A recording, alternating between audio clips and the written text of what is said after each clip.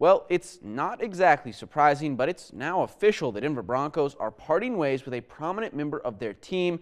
Our own Big Will Levinson now joins us live in the studio with more on today's announcements. Will, what can you tell us?